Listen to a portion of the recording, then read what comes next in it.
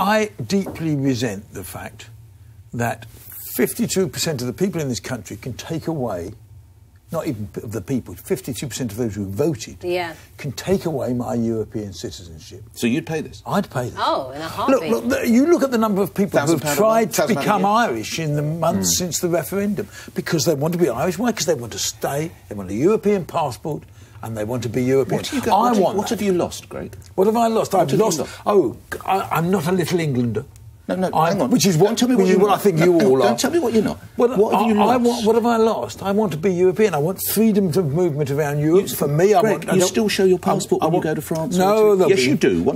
Sure, it's a European passport. I don't stand in the other queue.